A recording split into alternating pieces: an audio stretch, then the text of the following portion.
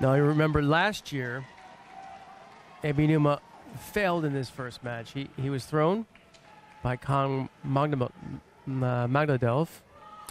We're going to see here if he can get the Japanese team on pace, fighting Ang Baul.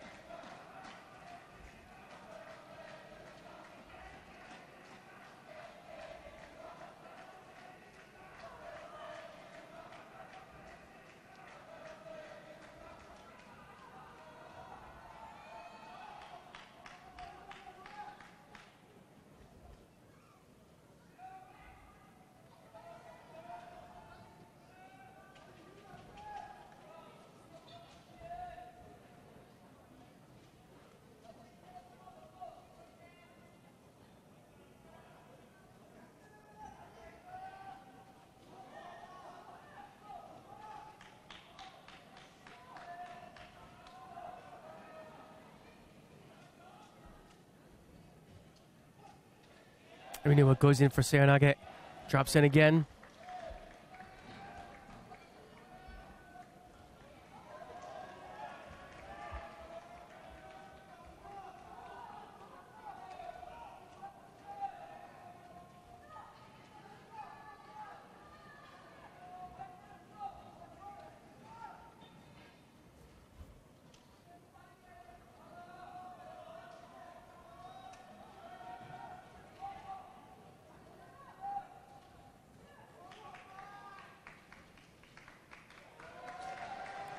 On picks up the first penalty. Now he goes in for his Seoinage.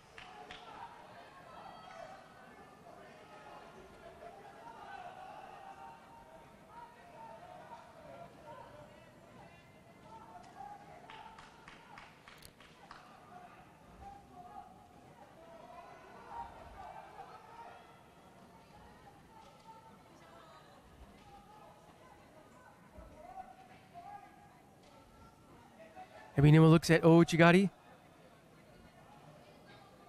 Goes in for Seoinage.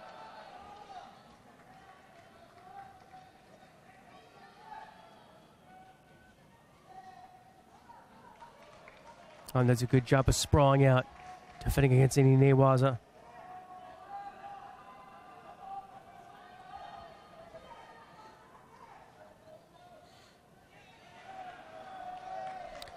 Think about it, Ebinuma went out early in the individuals. This is his chance for a medal from these World Championships.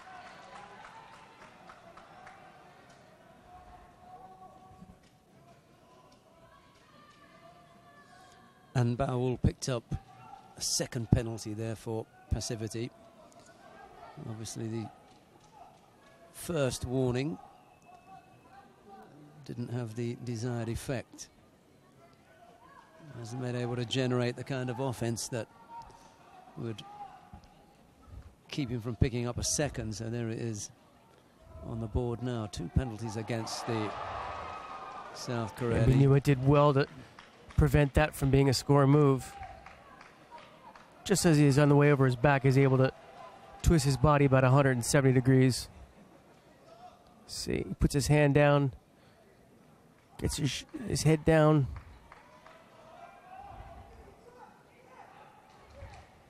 Yeah, maybe just the head and the hand, enough to stop him from going over.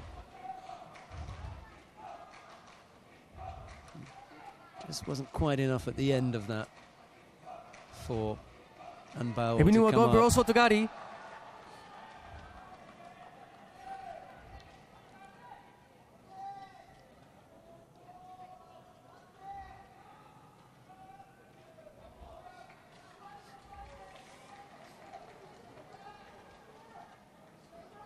Didn't score.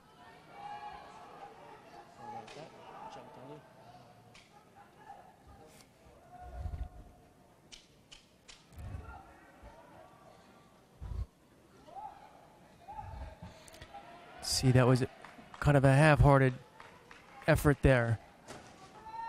I'm sure on ball went all out, but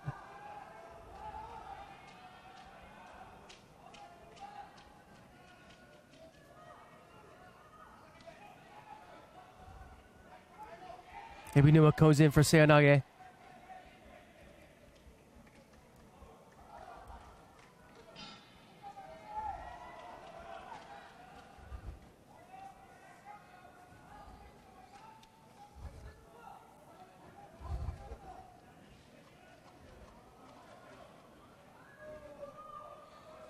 Ebinuma gets called for a false attack there. So now it's just one penalty with 30 seconds. A penalty between them. Big move there by An.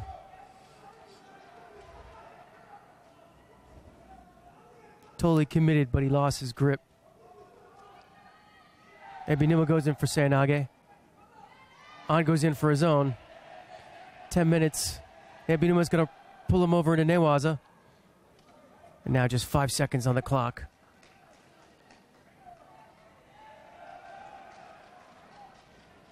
Ebinuma goes in for this last Seoinage, and he's done his job.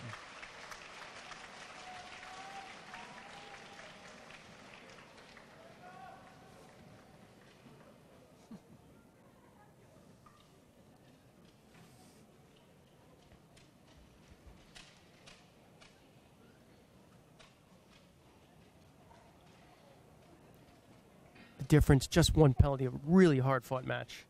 They really went head-to-head.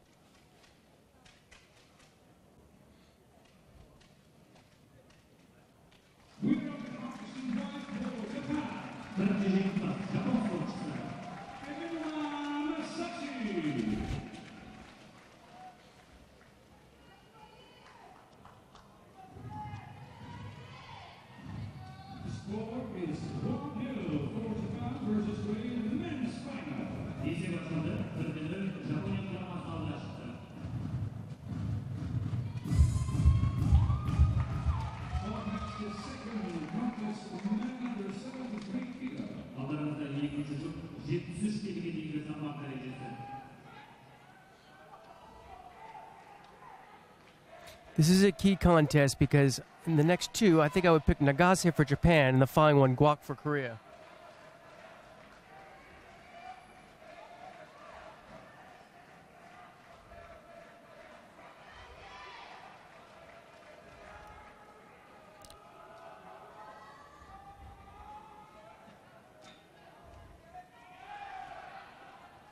Nakaya Riki going down into Stemiwaza.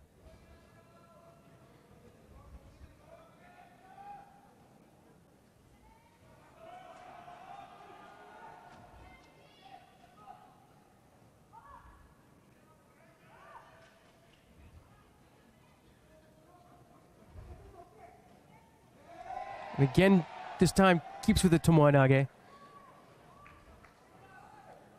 Unable to cartwheel off of that.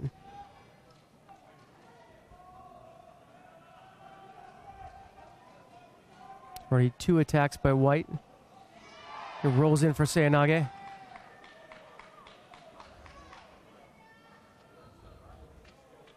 It was the 3rd attack by Nakaya Riki, so An receives the first penalty.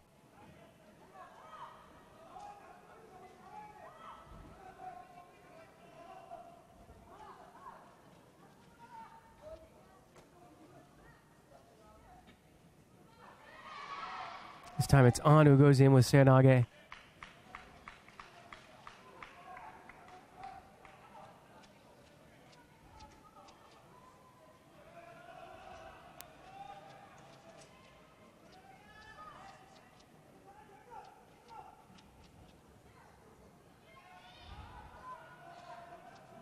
An looking for a little kosoto there.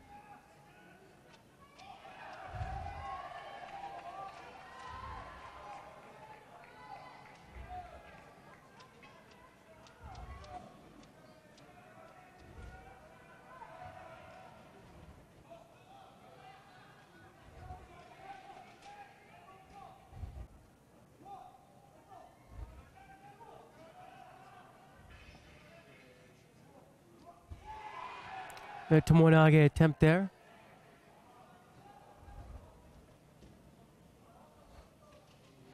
So Nakaya Riki just trying to keep looking busy here. See if he can draw the passivity penalties against On, and so far he succeeded on 2 occasions.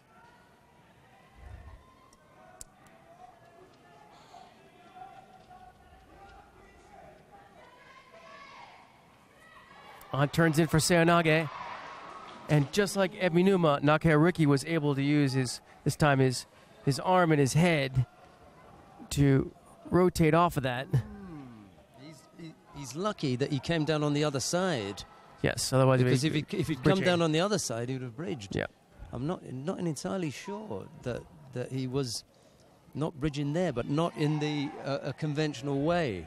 He wasn't showing any back. If he had, he'd have been off.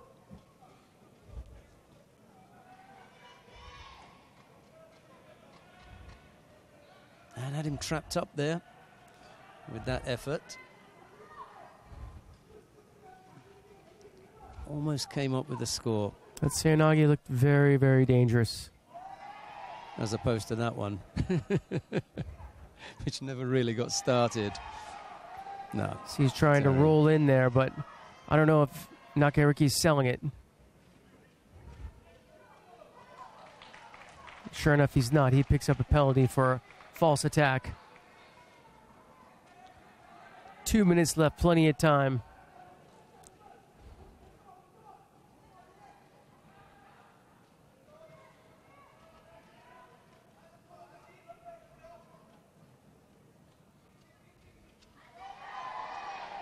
You could see in the background Nagase pacing.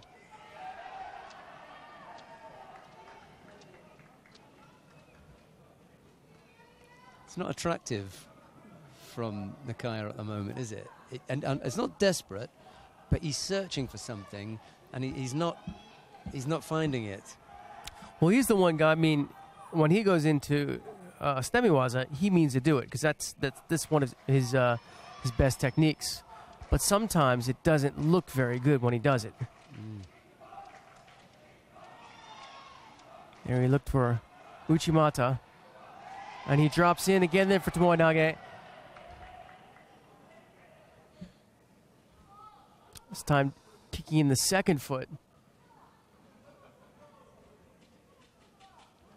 Dropping in 1-2. Just can't control the arms.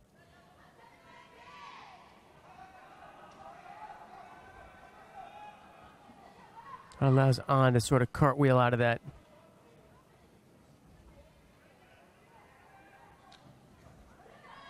On goes in for Seonage. This time he scores, and I believe that was a bridge. You know, first time didn't get there. Second time he got off it. Third time it's a Wazari, but I think okay. Nakaya bridge there. Let's take a look here. Oh, it's not. That's not our angle. Yeah, that wasn't our angle. I think they're going to take another look at this. Yeah. And the Koreans know it. South Koreans are jumping up and down because they know it. Yeah. They just call it Ippon. Yep. Sung Dae-nam was getting a little bit nervous there. Kim Jae-bum in the stands. And Changrim takes that one and ties things up 1-1.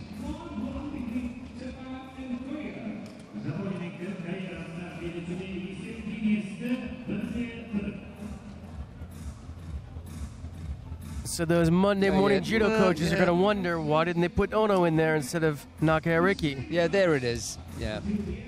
Still not the best angle. This is probably it here. Just look at the legs here.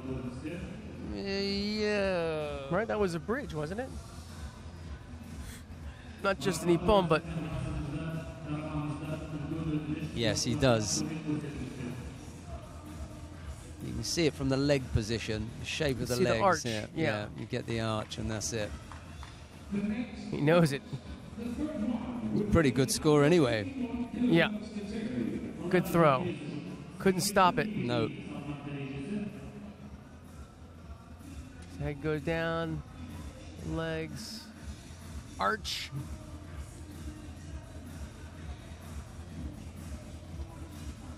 Reasonable case for Ippon anyway. Yeah. Well, I think he got the Ippon whether he got the arch in or not. Exactly, yeah.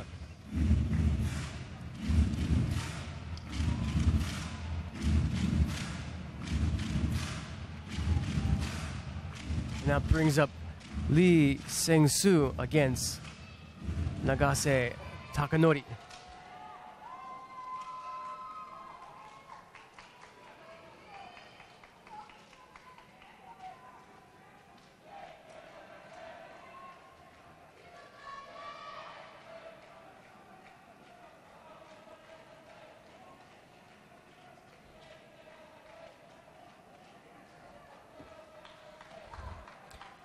So at this point, Japan's got one world champion in, and then Korea has a world champion the next fight.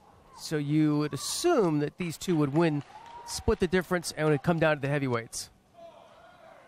Which would make a nice little end to this team championship final. I wonder if that's the way it will work out. Or you could have the two non-world champions win. Suzuki Keiji looking on. Nagase picks up the first penalty.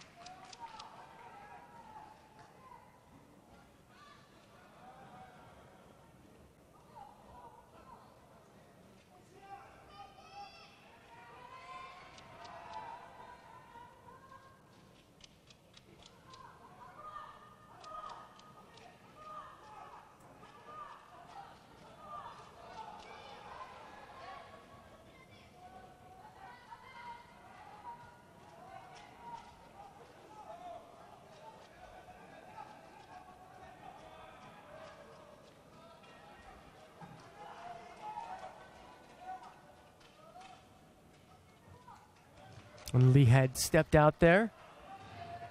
So now it's all even at a penalty apiece.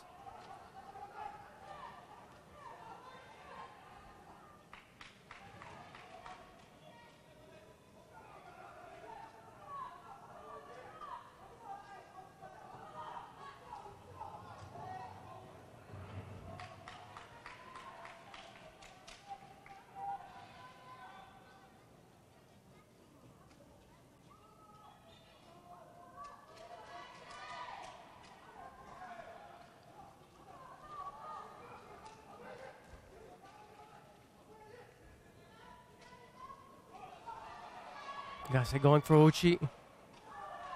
We started out with that Uchimata, then turned to Uchi. I'm not sure if that was a counter by Lee that started moving that way. Yeah, he looked as though he was shaping for that, but couldn't bring it off. I think he was still dealing with the attack. And wasn't in the best position for the counter.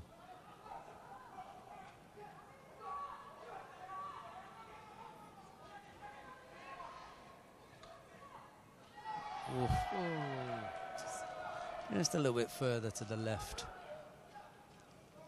A little bit more pull.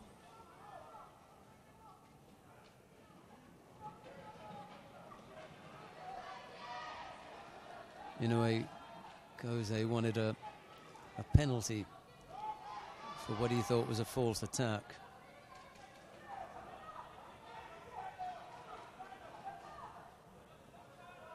Good gripping from Nagase, making it difficult for Lee to... Certainly getting the leg in there for the Uchigari, and he works at... That was a Hizaguruma, I think, versus Sasai. There he goes, oh, Uchigari. And onto his front, there'll be no score there.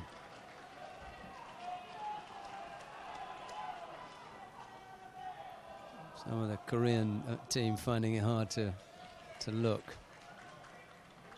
Difficult to watch.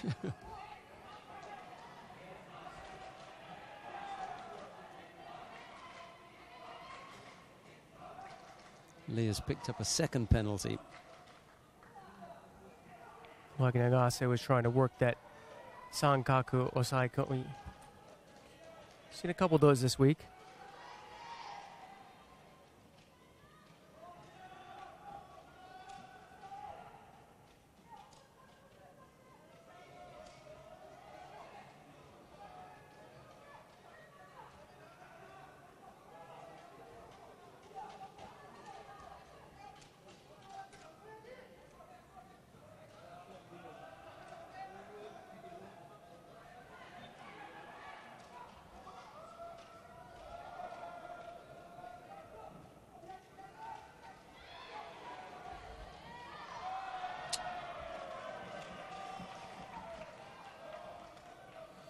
This is a real nail biter, this one.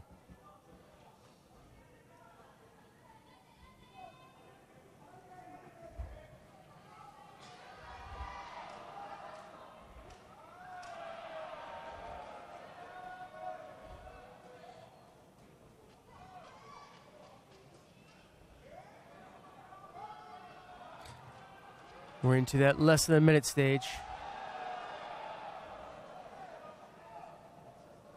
I was going to say either he's going to get credit for the attacks or he's going to get hit for a false attack. Looks like it's going to be neither. Just a single penalty between the two of them. Nagase likes his position.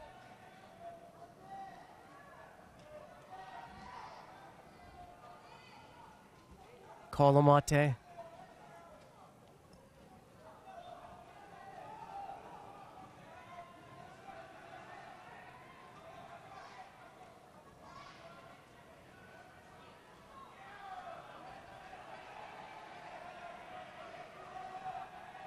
Nagase's gonna ride him out here in Newaza.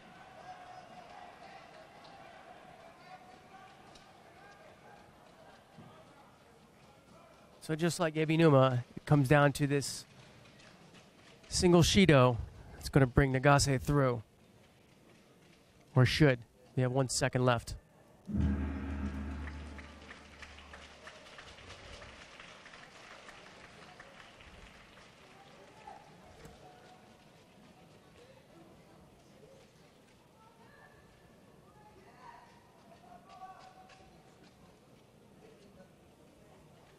Now Gwak's got to work on getting the Koreans back into this, South Koreans back into this match.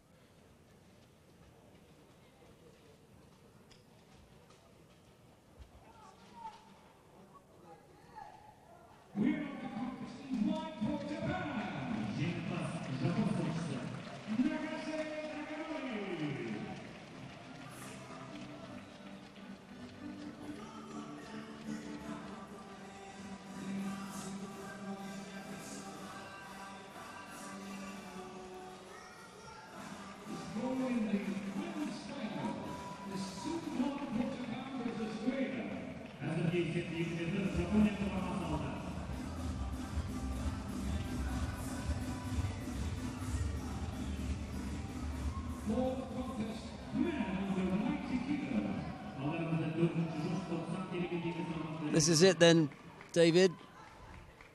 Gwak, Donghan, Yoshida, Yuya, and a must-win situation for the South Koreans.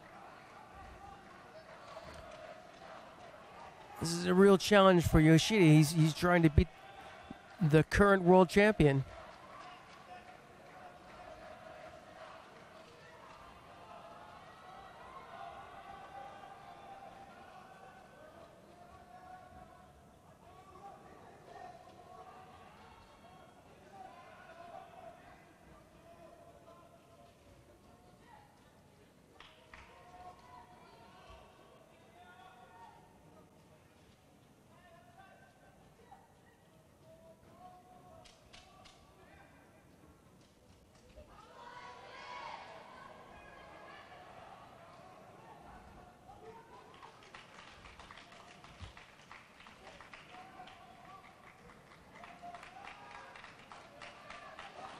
First Shido goes to Yoshida, grabbing inside the cuff.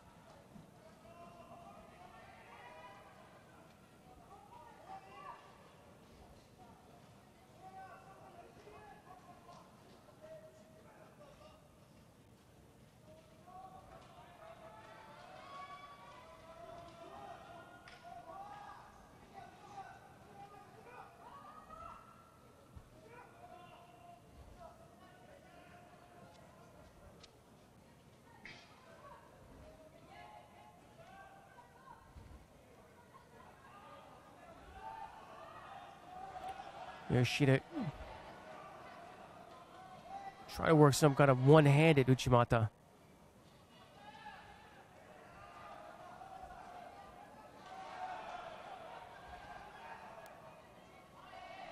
And goes in for Tomonage.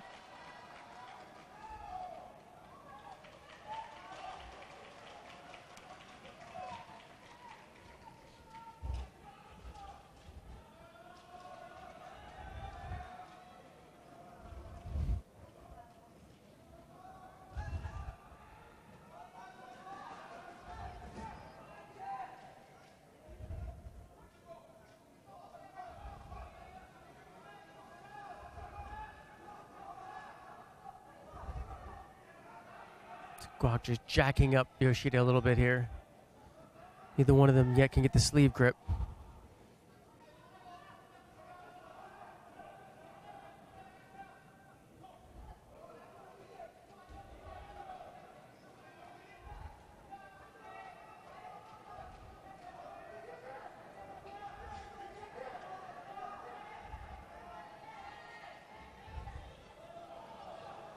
Yoshida finally gets a grip and gets broken by Gwak.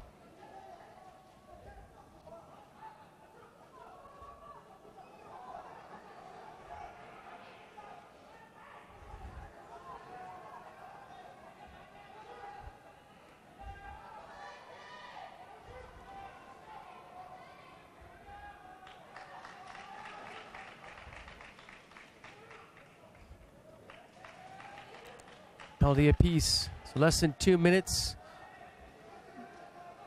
It's now South Korea ahead, courtesy of that second penalty to Japan.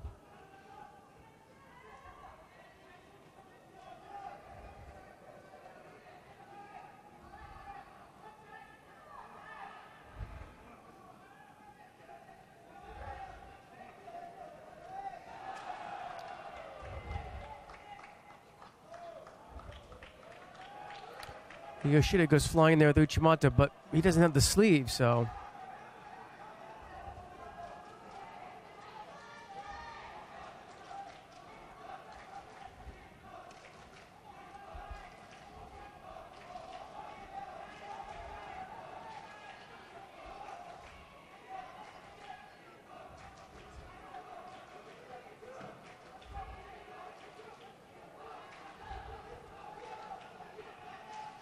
As the clock runs down, less than a minute left. Yoshida tries for the double hand Seonage.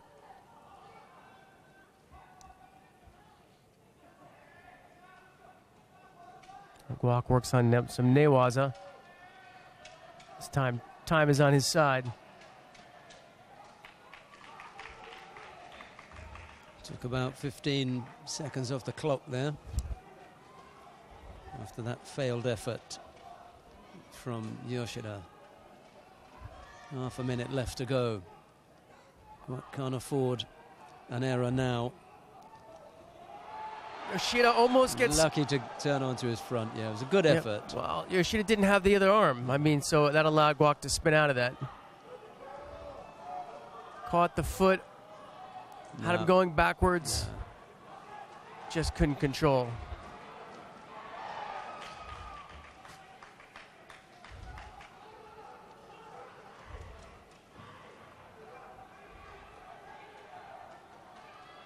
Yoshida throwing everything at it now. 6 seconds to go. Too late. Gwak gets both hands on his opponent, but Gwak remains on his feet. And the drama builds.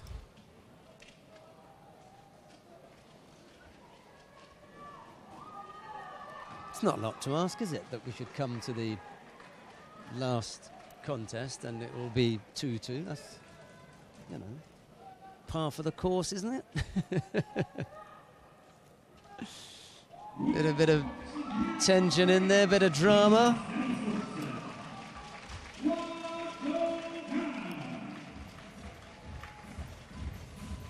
Right, it wasn't pretty, but it was absolutely necessary and vital that Gwak won that contest. And he just squeezed past Yoshida to bring the scores level. 2-2 then. We've got the big men to sort it out. It's Ojatani Takeshi of Japan up against Kim Sung-min of South Korea. Last year, Japan was in this position against Russia, and Inoue Kosei picked Shichinohe. Now, it all rests on Ojatani. And for Korea, Kim Sung-min.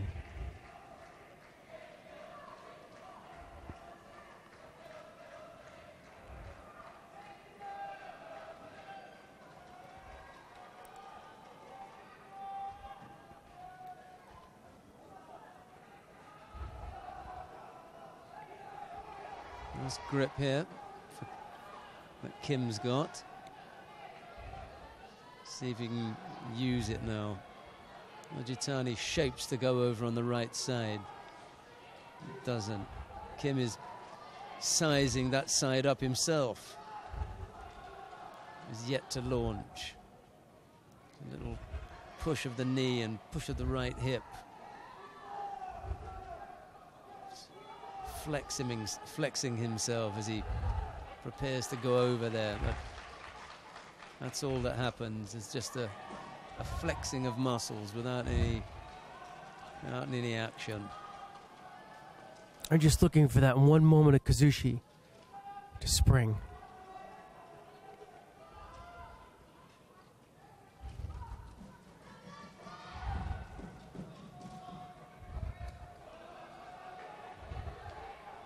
Comes that grip again from Kim. Kim's got Ojatani pretty deep. Yeah, Ojatani going inside and... Ojatani goes for a big Osoto. Almost.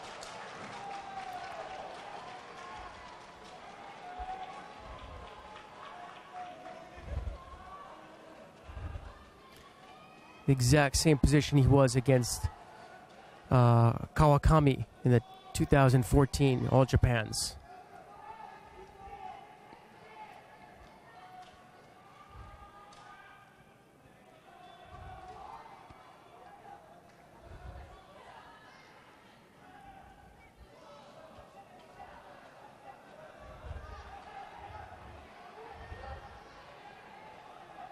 Ojatani looking perhaps for Sasai.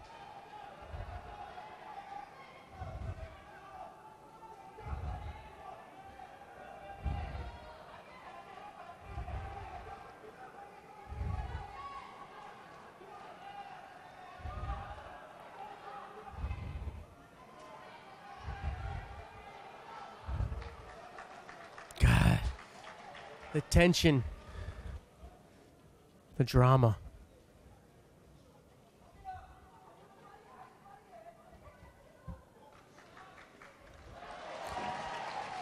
And Kim gets the only Shido in this case.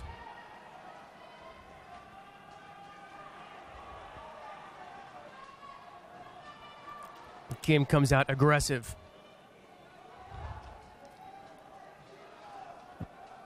Pounces on Ojatani. You can feel that extra gear.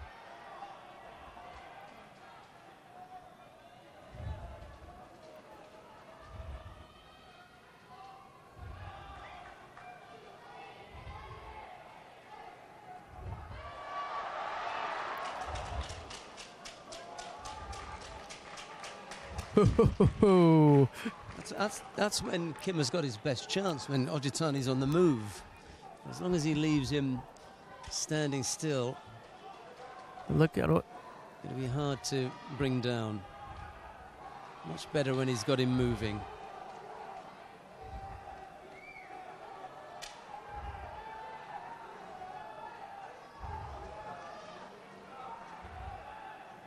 Ojatani's got to get attack in himself.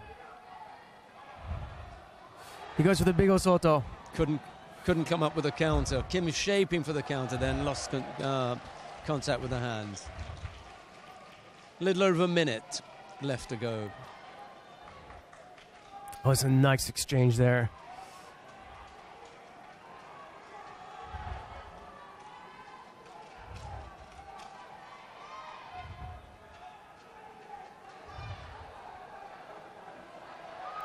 Kim moves, get Ojatani. Has he got the arm here? Doesn't look like it.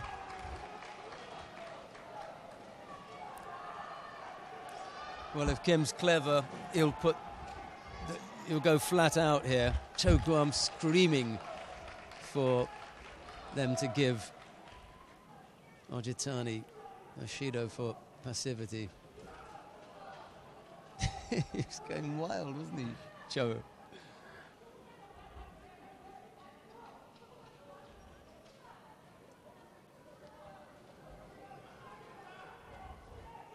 Nothing else for it. Flat out. You can't catch him. Then the other thing that could happen is that he'll be given a passivity penalty. All right, 1 minute left. Got to be first here as Kim put the pressure on, and now a big attack. Ojatani can prevent this. Ojatani goes for a Sasai.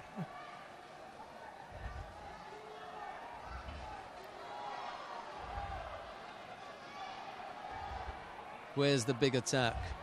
The pulling around's not doing it. Ojatani goes for a big Osoto.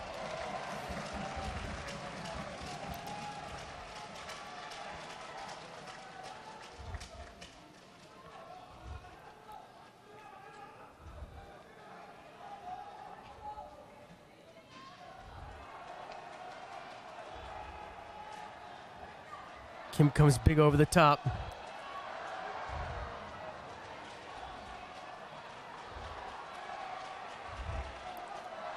Kim goes for his big Osoto.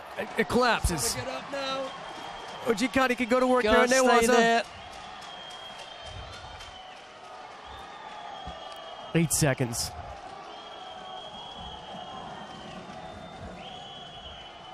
This is it now. One last attack. Throw everything at him.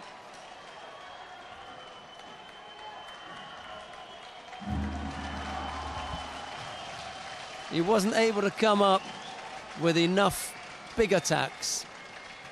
Kim. Ojatani held him off. And Japan win out 3-2.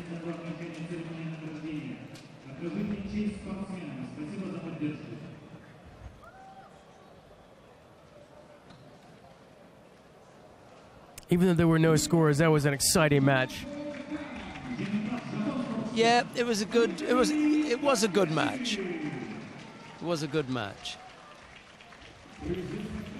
It's unfortunate when it comes down to the last man and he leaves it a little bit flat. He didn't give his best performance. I'm scoring in all those matches. There was one ippon by An, and the rest was all penalties. That's how close this was. Yeah.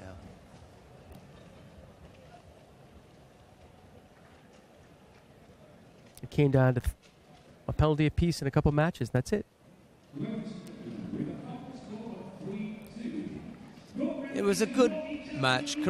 South Korea had looked good on their way, ripping through the field. That is a young, scary Korean men's team, and they'll be back, and they are going to be good. They are already good. They've got a world champion and a couple contenders.